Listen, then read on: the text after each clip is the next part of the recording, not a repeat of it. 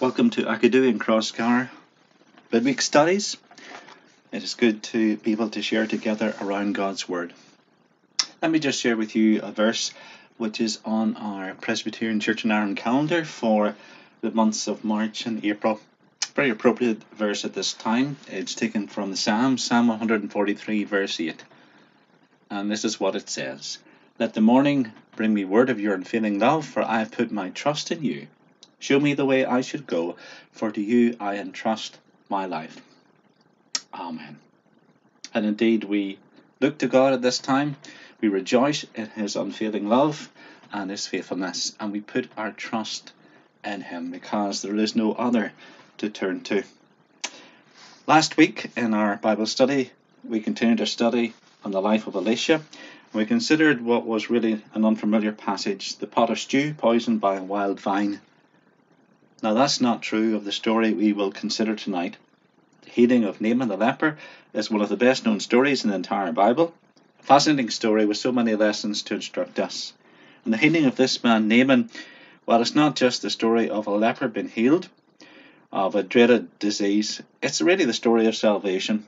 It's an illustration of this, that spirit of salvation is found in Jesus Christ and in him alone.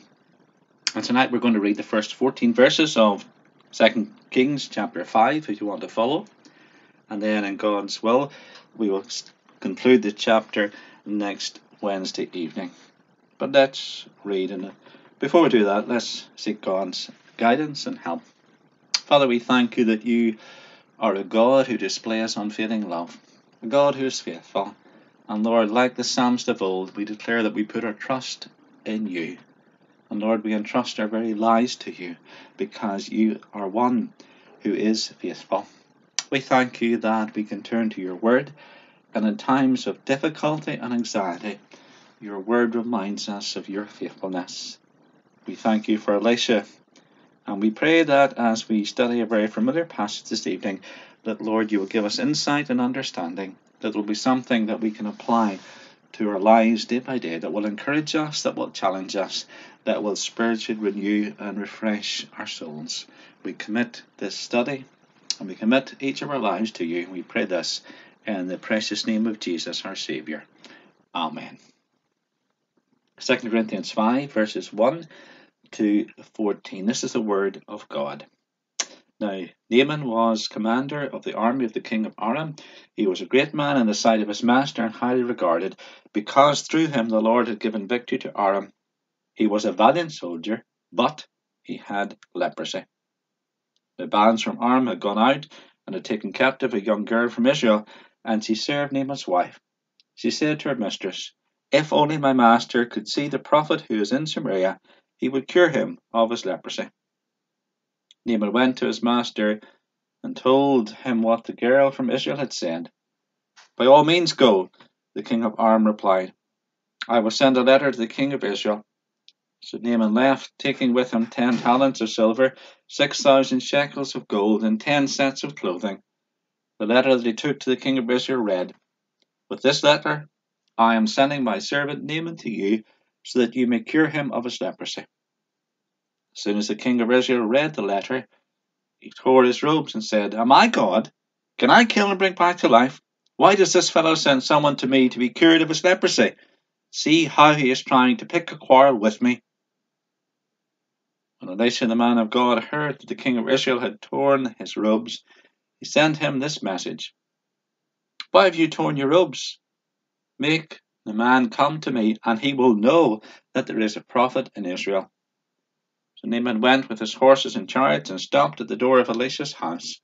Elisha sent a messenger to him to say to him, "Go wash yourself 7 times in the Jordan, and your flesh will be restored, and you will be cleansed."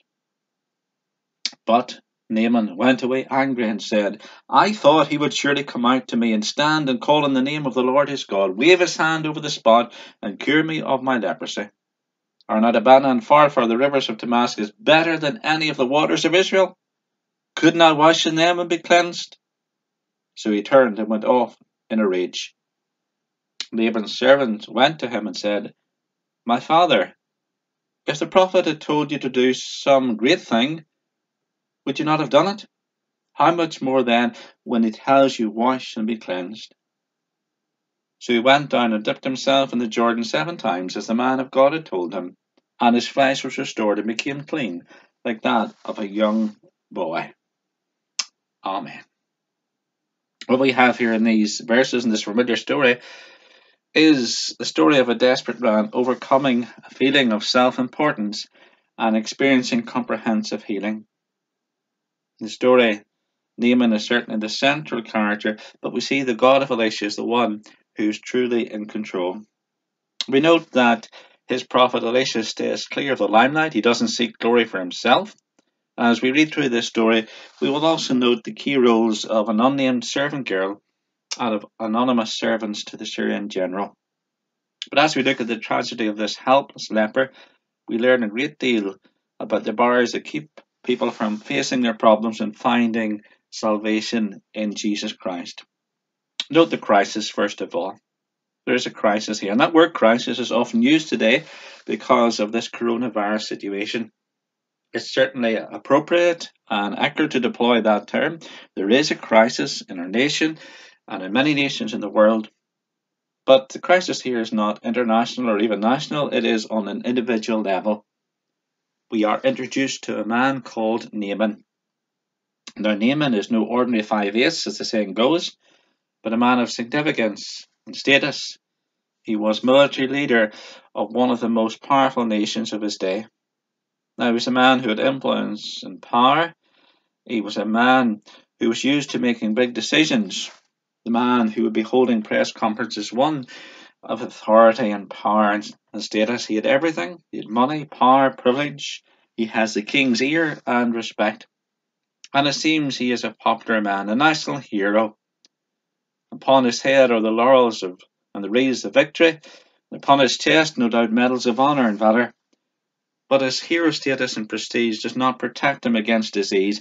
And note the little word but. He was a valiant soldier, but he had leprosy. And you know that leprosy was common in biblical times. One author describes it as the AIDS of biblical times. What does he mean by that? Well, several parallels. It could be fatal, of course. It was highly infectious, but one of the greatest parallels, it was a thing that brought great stigma. No wealth and no privilege could protect Naaman from the stigma of leprosy, from the social stigma. Now, his leprosy has dramatically and drastically changed his life. His leprosy has left him with a very dismal future. Of course, there are some things that money can't buy, some things that earthly power cannot obtain. Although he is one of the most powerful men in Syria, although he has access to the king himself, although he could have anything, almost anything he wants, Naaman could do nothing to cure himself. Wealth and power and influence will only take you so far.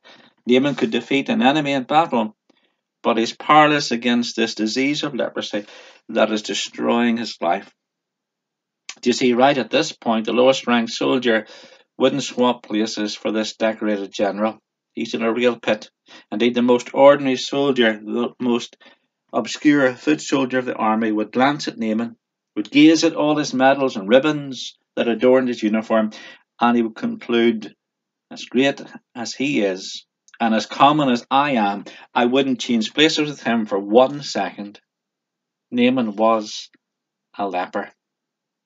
Now, the text doesn't explicitly state, but we can assume that he had access to the help of the best medics in the land of Syria, but all to no avail. No one could help. Every avenue, no doubt, had been explored and proved futile. No one could help until a little girl, who was merely a slave to Naaman's wife, offers some hope.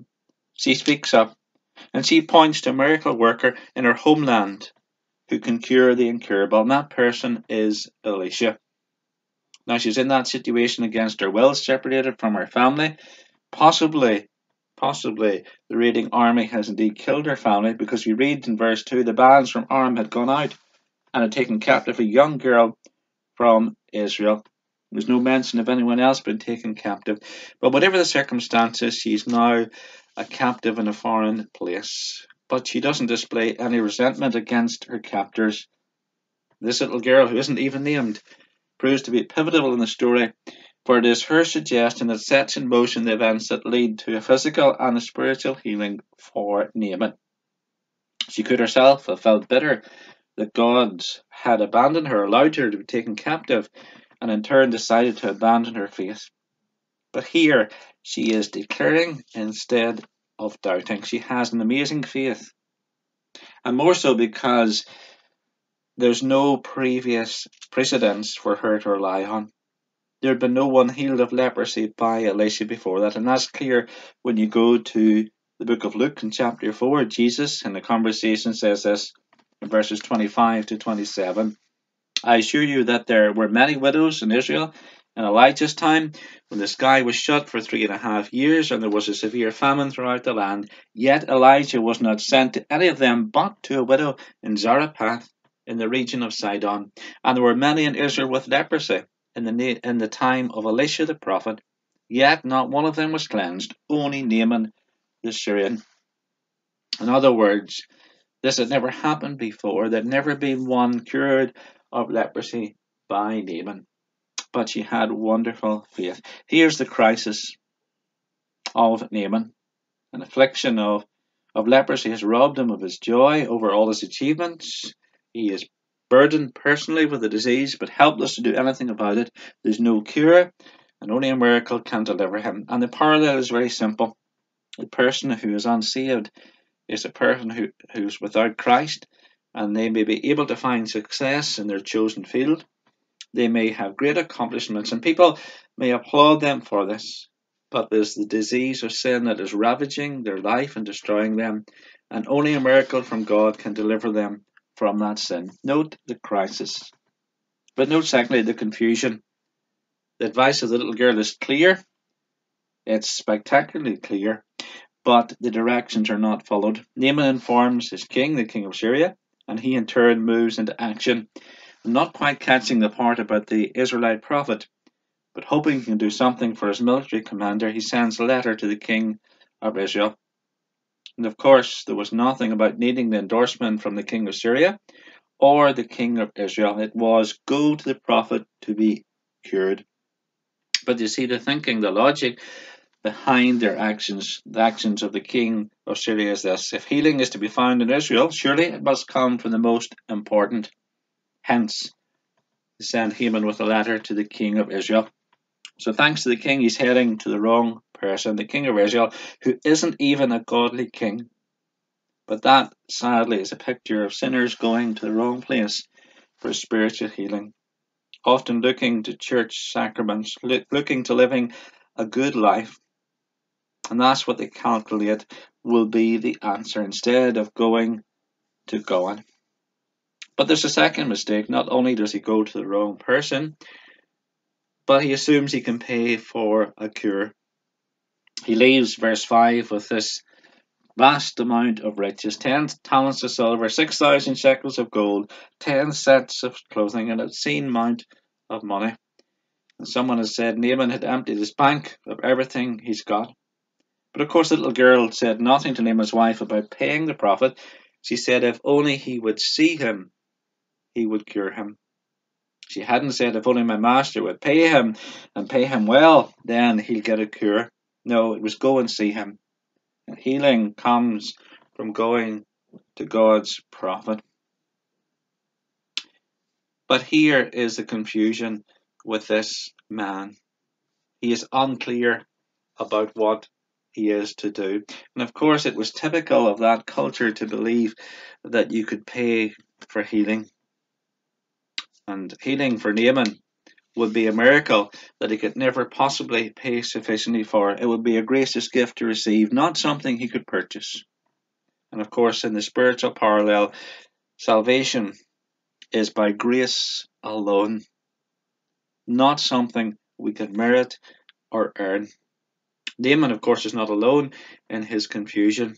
The Syrian king doesn't get who the healer is. Naaman doesn't get that, but neither does the Israelite king. And we note that he gets into real panic in verse 7. Am I God? Can I kill and bring back to life? Why does this fellow send someone to me to be cured of his leprosy? And then he comes to this conclusion wrongly. He's trying to pick a fight and quarrel with me. Do you see, instead of getting down on his knees and spreading the letter before God, as a later king did, he tears his clothes. He becomes panic-stricken. Now, the little girl, in contrast, has strong faith. His faith, the king of Israel's faith, is non-existent. And Jeff Thomas writes this: shame on the king of Israel for a sinful shout concerning this letter. Of course he wasn't God, but God is God. Of course the king could not bring back to life, but God could, and through Elisha already had. But Elisha hears about the actions of this faithless king, and he says, send Naaman to me. And as a consequence, the desperate commander of Syria sets off to find God's prophet.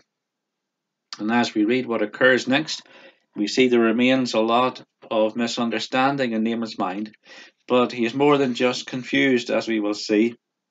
He is bitter and annoyed. We note the crisis, the confusion, but thirdly, the complaint. Verse 9 informs us that this commander makes quite a spectacle as he arrives at the home of Elisha. We're told the general comes with horses and chariots, and in verse 15, all his attendants. So his diplomatic entourage are on tow. An armed guard, indeed, would have accompanied them also because of the vast amount of riches. And they arrive at the home of the prophet Elisha. I'm sure Naaman wasn't overly impressed. Indeed, probably totally underwhelmed by what he encountered. Elisha didn't live in the most luxurious section with the most desirable postal code. No, he lived in an obscure, simple place. He lived in Samaria. And you know, even the Israelites despised the area of Samaria. But Naaman clearly expects a grand welcome. And indeed, he is shocked when Elisha doesn't even come out in person. Instead, he sends a messenger to him. But there is a greater shock coming. The method of healing that is suggested by Elisha: go down into the river Jordan and dip 7 times. Naaman complains bitterly. We have come all this way here for this. And we read the general went away angry. He said to himself, verse 11, I thought that he would surely come out to me. Now, in the original, the emphasis is on those 2 words, to me. I thought he would surely come out to me. This is the commander-in-chief of the army of Syria, one who has travelled all this way to Israel, one who is prominent, one who is revered and loved at home. I thought he would have surely come to me. He would have come out in person. And Naaman had expected to see Elisha do some great thing. Instead, there's this notion that he goes into this pathetic river and bathes himself 7 times. But you know, at the core of his complaint is one thing, and one thing only: pride. Back in Syria, Naaman is revered and exalted. And of course, back at home, when he was sought healing through the gods of Rimmon and the other false gods, well, there was one thing they had in common: a lot of razzmatazz, a lot of shouting, a lot of spectacle. Indeed, one writer describes the efforts of these false gods back home as choreographed theatre. But here Haman comes, and effectively he supplies the cash, and he expects Elisha to supply the magic. He wants something impressive, some razzle-dazzle, not a simple command to go into a muddy river and wash. Here is a proud man disappointed at the ways of God. Now, if he was in the age of Twitter, we can imagine what sort of message he would have broadcast or sent back home to those in Syria. Maybe it would go something like this: I've come all this way to this second-rate country, Samaria. I have a written letter from the king with me. But when I've got to the prophet's house, I found that he lives in a dump, and he hasn't even the grace to come out to see me. Instead, he has sent me a message by some miserable little man to dip in this lousy local river 7 times, and then I'd be cured of it. Think of it, the outrage. See, the Jordan River was not impressive compared to the rivers back home. And Naaman wasn't impressed with God's methods of healing. But the question is this: would he allow pride and prejudice to stand in his path to a cure? Well, it seems so, because he's about to go. He's had enough. He's about to leave. Verse 12, are not Abana and far for the rivers of Damascus better than any of the waters of Israel? Couldn't I wash in them and be cleansed? And the last line, so he turned and went away in a rage. And here's a picture of the proud sinner. Naaman rejects the message because he thinks it's too simple. He already has a preconceived idea of how God would work or should work, and he expects Elisha to come out and perform some ritual to bring about his cure. And spiritually speaking, there are many who believe the gospel message, well, it doesn't fit with their concept of salvation. They reject it because they're offended by the way set before them. They're told, acknowledge your sin, repent to Christ, and receive him. But that's not their idea. Naaman thought his way was superior to God. He found fault with God's plan. And you see, the Bible tells us in First Corinthians 1:18, Paul says, the way of the cross, the way of salvation is foolishness to many. And there are millions every day making the same mistake as Naaman. They think they can work out their salvation. They think they can do it better, get there on their own, formulate a better plan. That's all part of the devil's schemes. You see, Proverbs 16:25 says this, there's a way that seems right to man, but in the end it leads to death. But thankfully this story has a happy conclusion. Naaman almost went home unhealed, but he relented and listened to the pleading of unnamed servants. We read verse 13, Naaman's servants went to him and said, and note the tenderness here and respect, my father, if a prophet had told you to do some great thing, would you not have done it? How much more then when he tells you, wash and be cleansed? There is the crisis, the confusion, the bitter complaint, and finally the healing, the cleansing.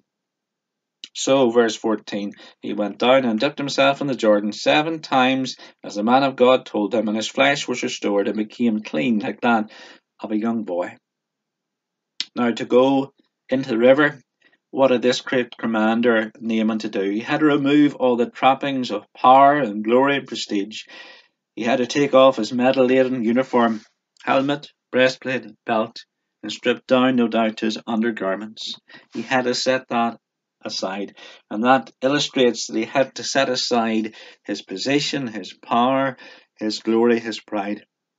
And you see, spiritually, when a person comes to God for cure of their sin, they must lay aside any achievements, credits, or righteousness of their own, everything that they think has made them good, all the things they're hiding behind. They have to admit that none of them is even close to being good enough to God. That's why the hymn writer puts it, nothing in our hands we bring, simply to thy cross we cling. You see, Naaman was like all of us. He had an inflated opinion of his own importance, and as long as he held on to that, he could never get better. He had to come down where he ought to be. That meant giving up his prejudice, laying aside his pride, dipping himself 7 times in the muddy Jordan River. Until he did that, he could never get better. There was simply a need for a seismic shift to occur in Naaman's thinking, and this is proof that that seismic shift had occurred. And further proof is that he not only went down into the river, but he fully obeyed. He went under the muddy waters once, twice, 3 times, but didn't stop there. He went a 4th time, a 5th time, a 6th time, and of course, after 6 times, nothing had changed. But he fully obeyed, and after the 7th time, he was completely healed. Now imagine the scene.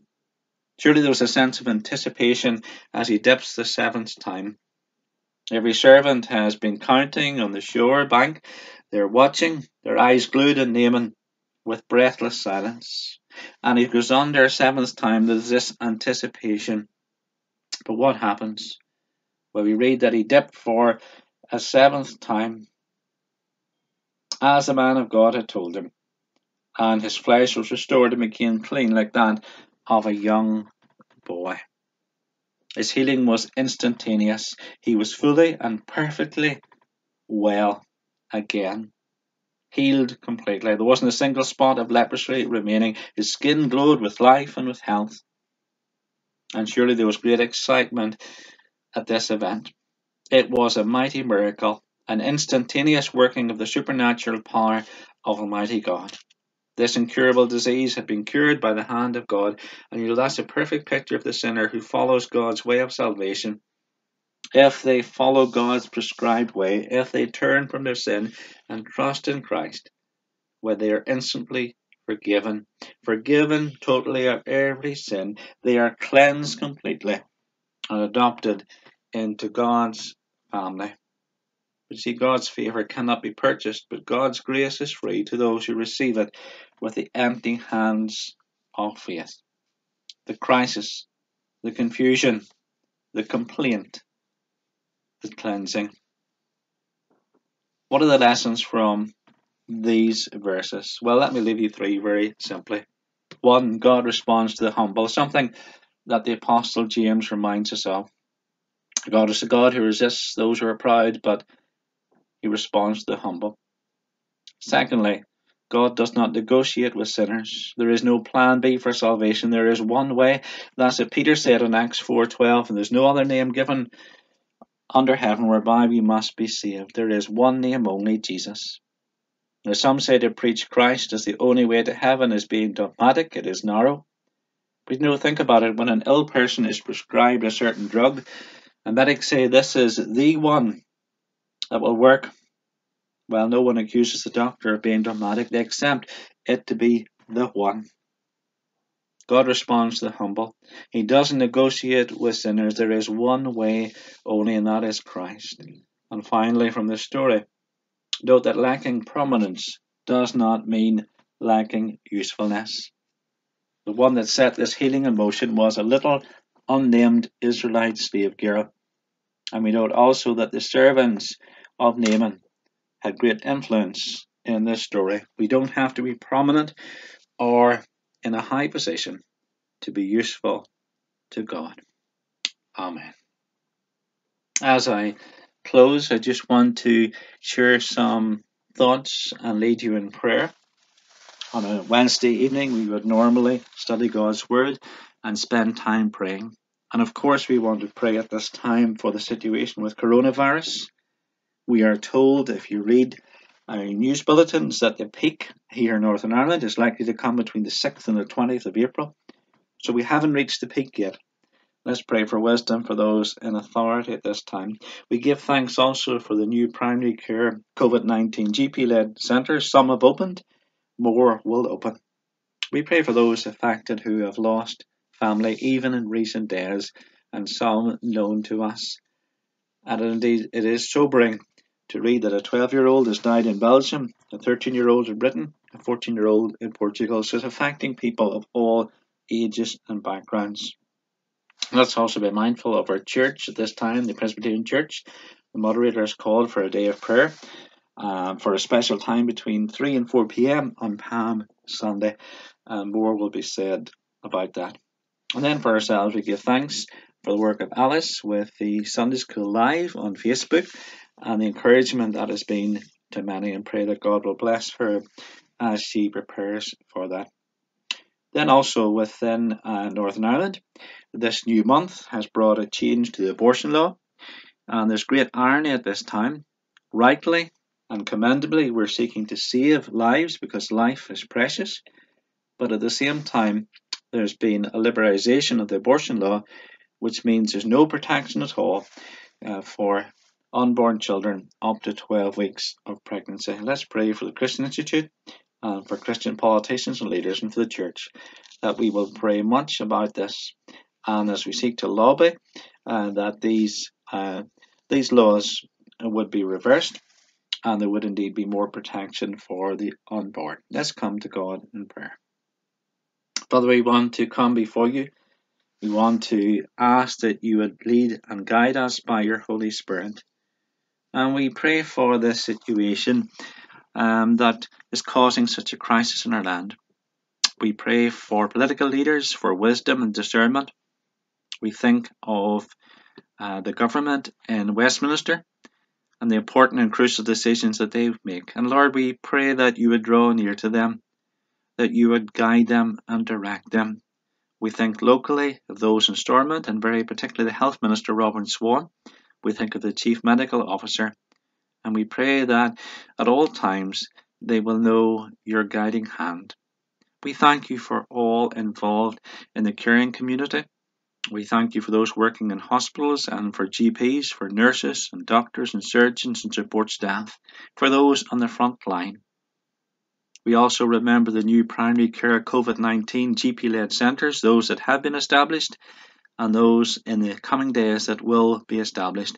We pray, Lord, that you would bless the work that they seek to do.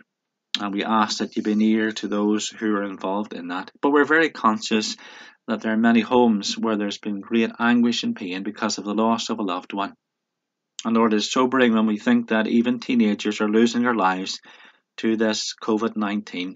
We ask that in your mercy you will draw near. And Lord, we need your help. And Lord, as we were thinking last week on the prayer of Jehoshaphat, we confess that we're confused, we're unsure of what to do, and our eyes are upon you. Lord, draw near. We pray that you be merciful to our land. We pray that your people will humble themselves and turn from all sin, will seek your face and pray.